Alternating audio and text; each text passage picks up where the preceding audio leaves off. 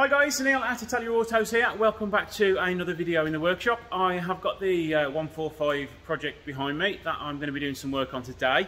I'm not going to be getting the engine out in this episode because I'm going to need my ramp still, so we can't take it all apart yet. So what I'm going to be working on are the front and rear brakes, and I'm going to be changing the rear shockers because they were a little bit rusty. So join me in this video for some brake work.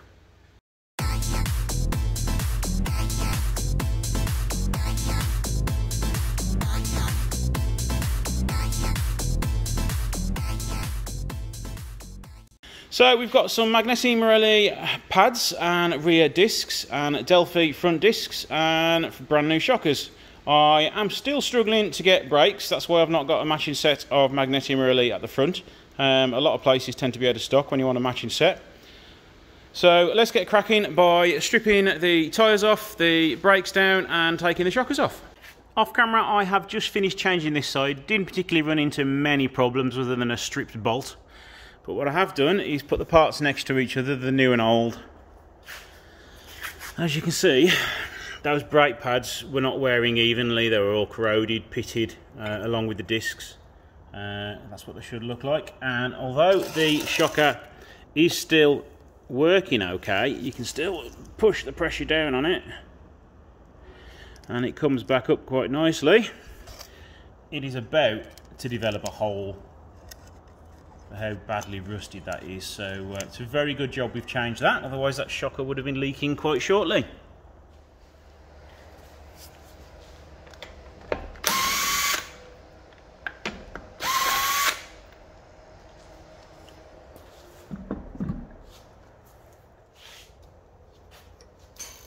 Right, let's get his caliper off first.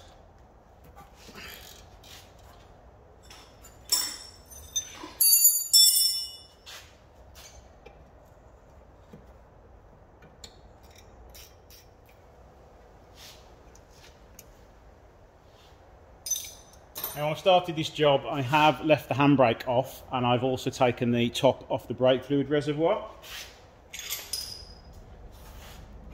just so it makes things a lot easier to get the caliper off.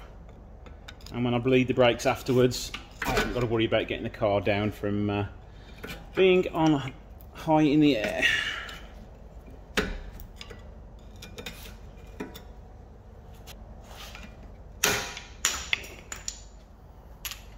The disc off with the 12mm pins that hold it in.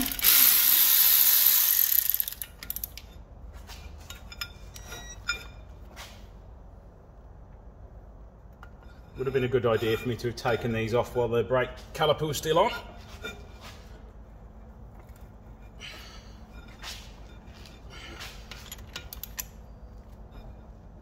We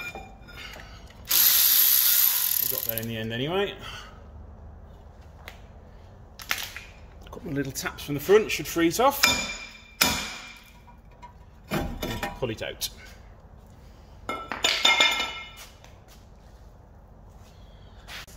Now we need to get the shocker off. There's a little sort of plastic casing there. We need to take that casing off so we can then get the 15mm socket in the hole onto the nut, and hopefully it comes off in one piece, because if it snaps we are in trouble. And then the only other one we need to take off is at the bottom there, which is a 19mm.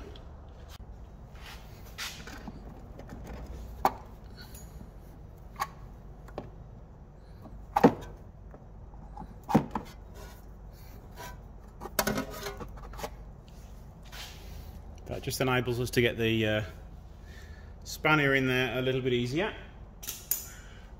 And when I did the other side, the nut had rusted quite a lot, so you couldn't get it on very easily.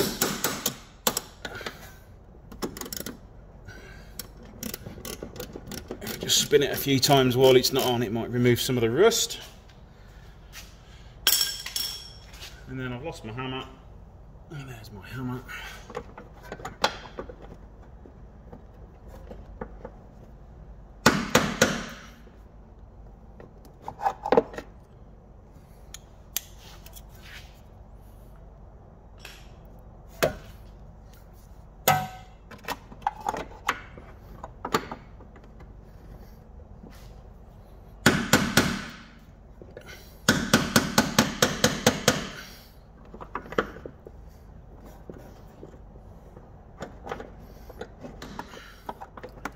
Let's just pop a 16 on there, just to help get rid of some of the rust.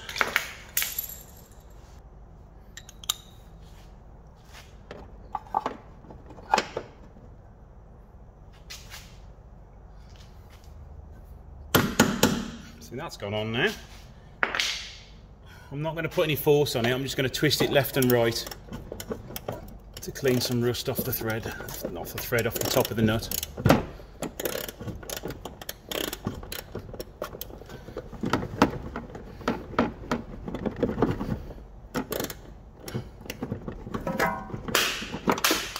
And be careful not to lose the socket in there.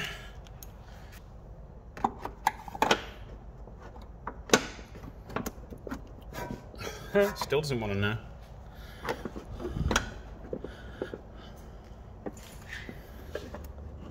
Right, I'm just going to move you out the way while I get this on and start undoing the thread.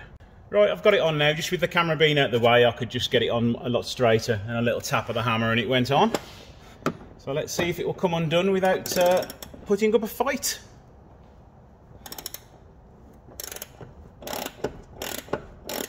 Now what I've got to be very careful of as well is not to lose this bolt within the chassis rail, because this is the chassis rail here and the subframe's the other side of it. What you suppose you could do is put some cloth below it, so if it does drop it's not going to really go anywhere, but I'm going to be super careful instead and watch me drop it anyway. Okay, so that's loose now. Let's get my Sealy ratchet on the end of it.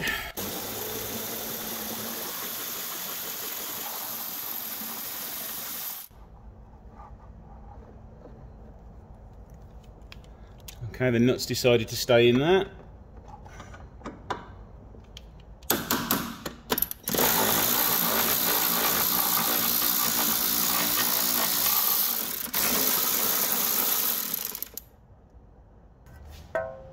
Okay, the bolt's quite far out. Right, what I'm doing, I am just going to raise this up a little bit so the bolt straightens up and comes out a little bit easier.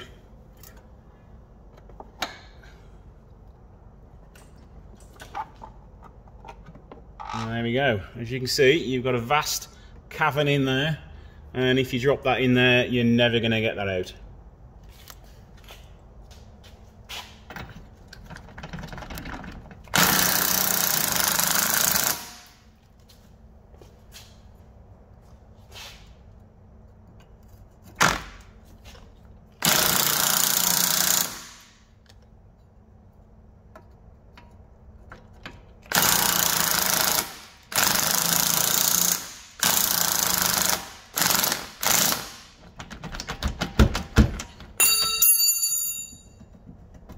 Clean that thread up a little bit so it doesn't want to come out.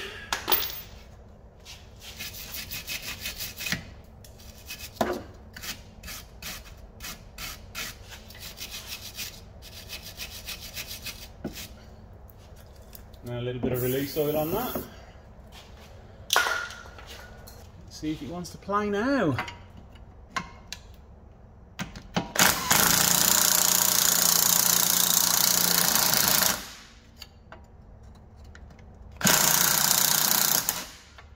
Alfa in their wisdom have put a square end on the bolt so you can't grip it properly.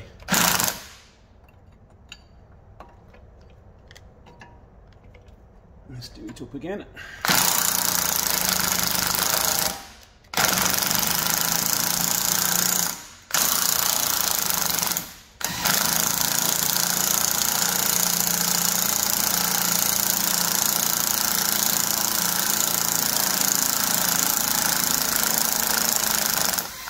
Oh, that was tough.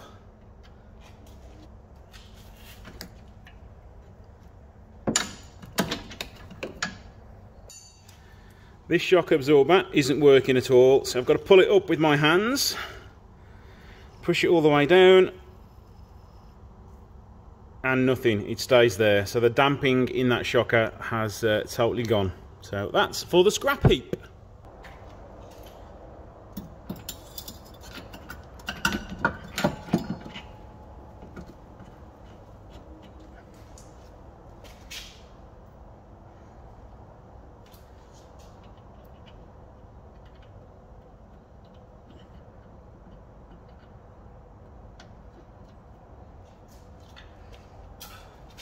A little bit more lubrication to help it go back on.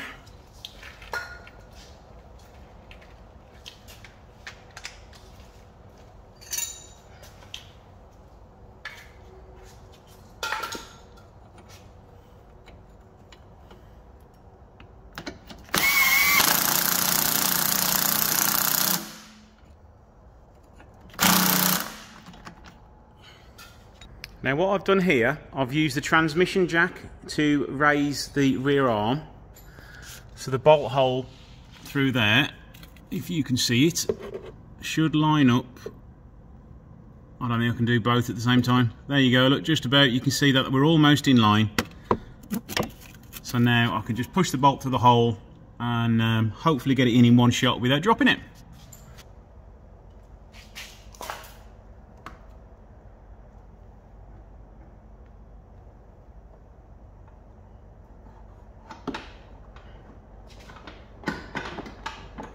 And that's not worked first time.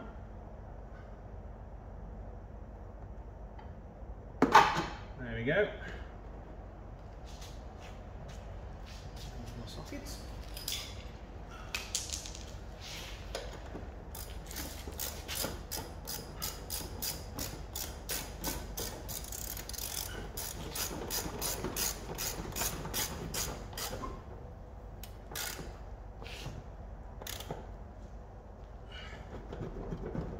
Try and get it off without dropping a socket in there now.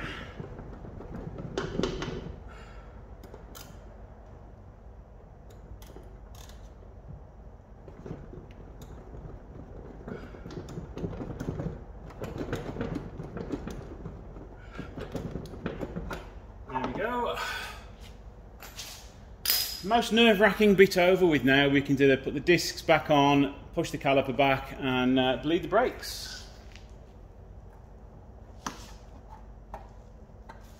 Cover's gone back in.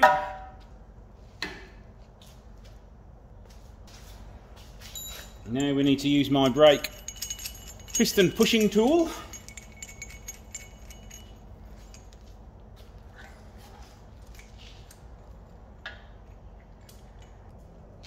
What I'm going to do as well is open the bleed nipple because it makes it a lot easier to push the caliper back.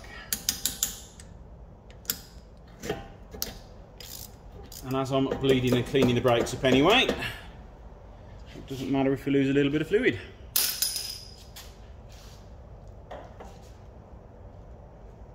These are quite hard to get turning.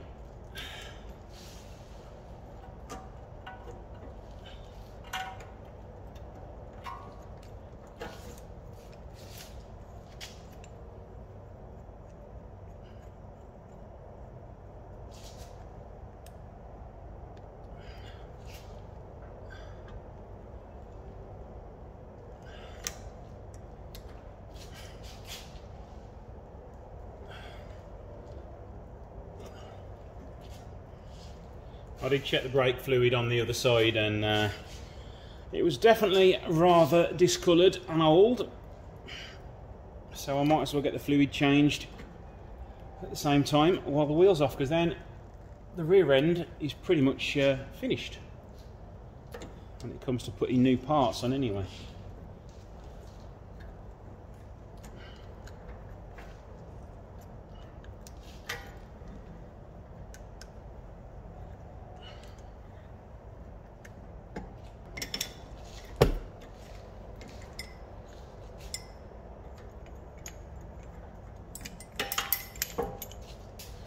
Close that bleed nipple up for now.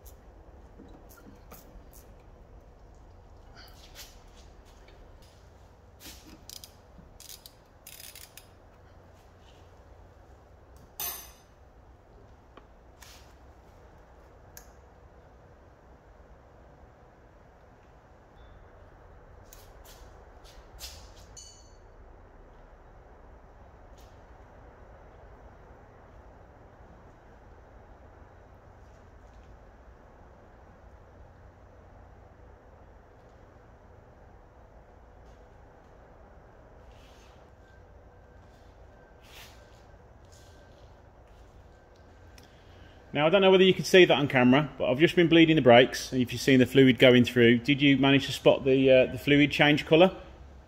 So we know that the new fluid is there. So that's the brake all bleeding now, so we just need to close it all back up again, put the wheel on, and then we can move on to the front brakes.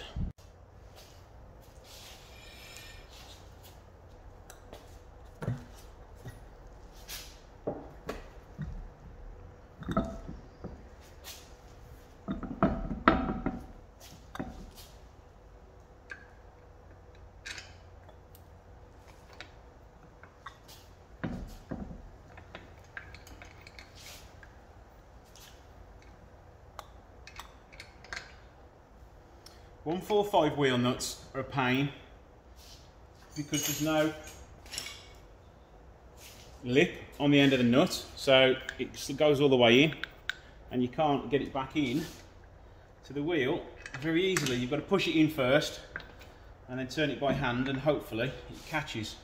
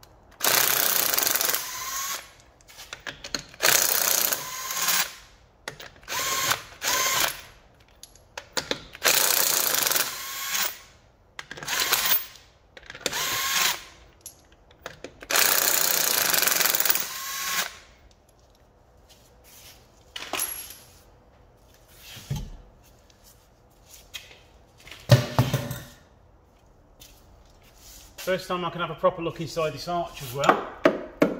Luckily, it's still solid. So it just needs a little bit of wire wheeling, maybe a few little spots of welding to get rid of any holes. But I will take the arch liner out when the engine comes out, so we can check there's no rust holes behind here and behind here, like there most often is on 145s.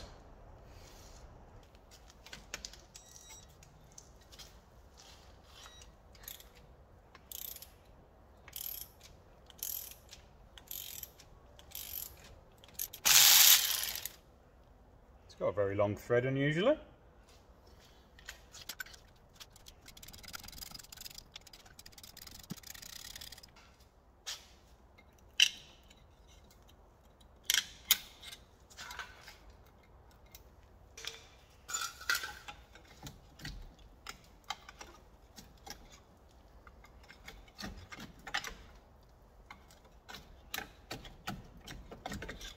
That's stuck nice and fast.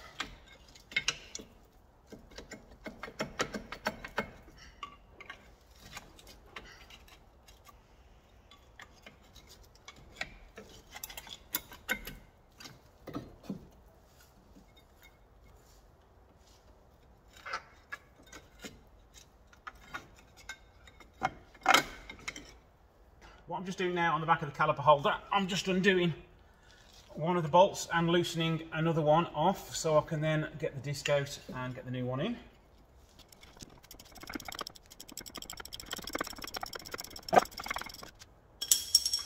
Now we should be able to get the disc out.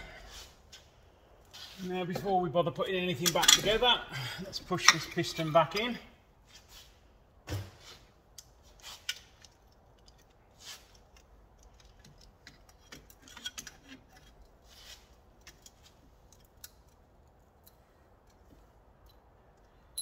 I would if I could, but it's a little bit seized.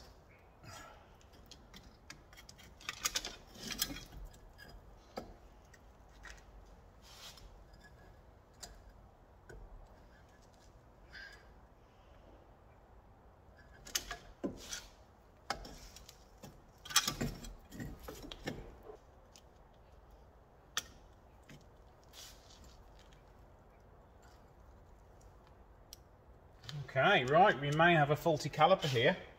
So what I'm going to do is remove the caliper off the car and see if I can get it to free up in my vice. Now let's see if it will play the game.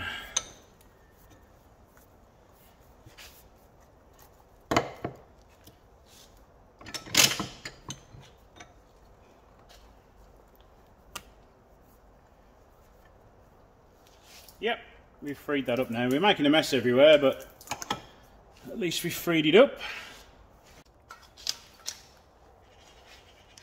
Right, let's get this back on now. I never bothered pinching the brake line off because we've got to drain the fluid out anyway.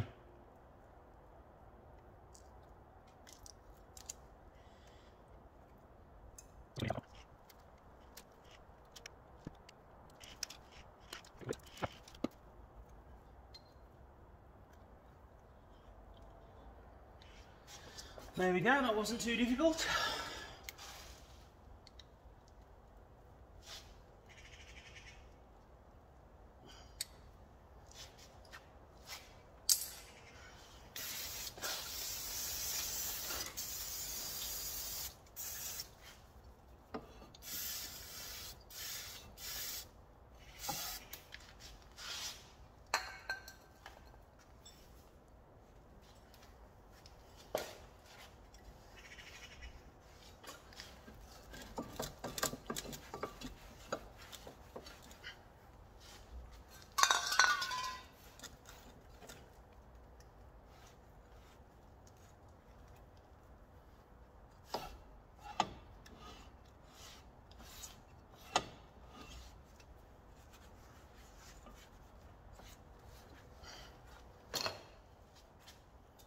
There's a wear sensor on this side only, I think, on this car, because it's only supplied me with one.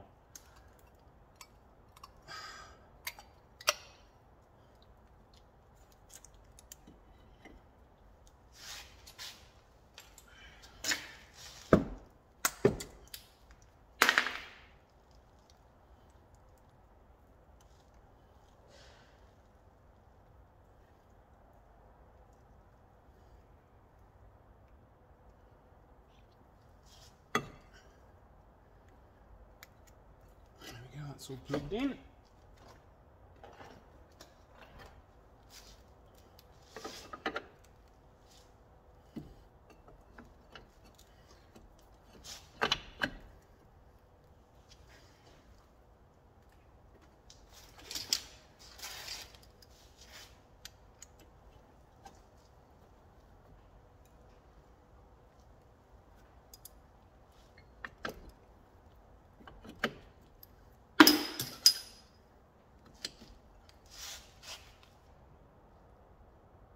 Ah, we have a problem.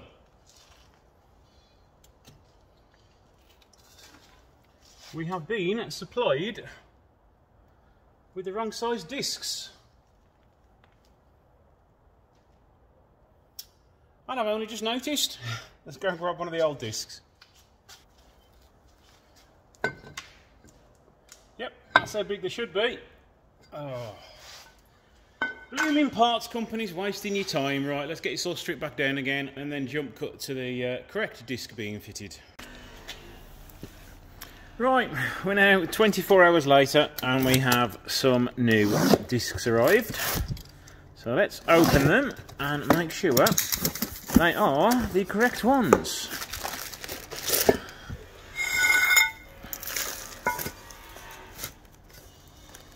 When they appear to be correct. Right, let's try and get one fitted now.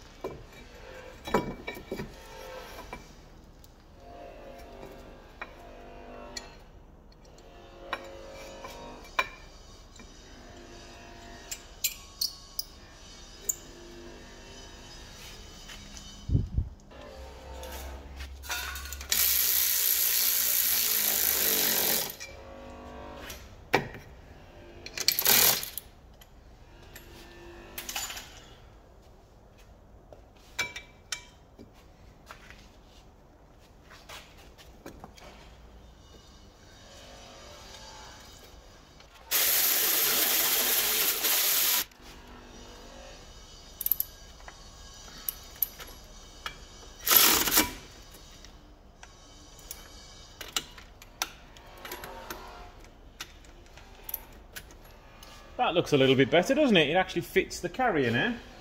And now, in my tantrum yesterday, I thought I'd lost a brake pad, but I haven't. There we go, that fits much nicer now. Can't believe I missed it yesterday when I was putting the disc on. I think that pin there sticking out a bit to the pad isn't going right against the hub, so it's getting stuck when you go around. But once you put the wheel nuts on, I'd imagine that will be fine. Clean the back of that disc properly.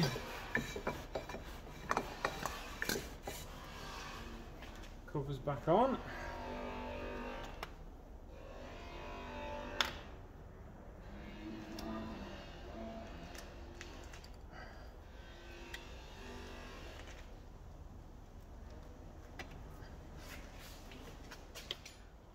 What I'll do on this one is zoom in a little bit and see if you can tell the colour change.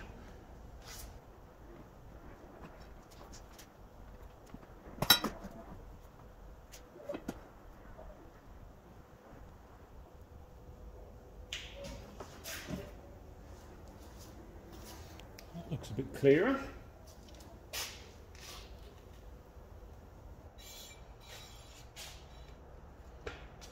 And there we go, all done. I do have to finish off the other side, but I will do that off camera, so that'll only take another 10 minutes. So we will call that the end of the video now. And if you like what you see, please give me a call or send me an email if you want a quote for any work doing.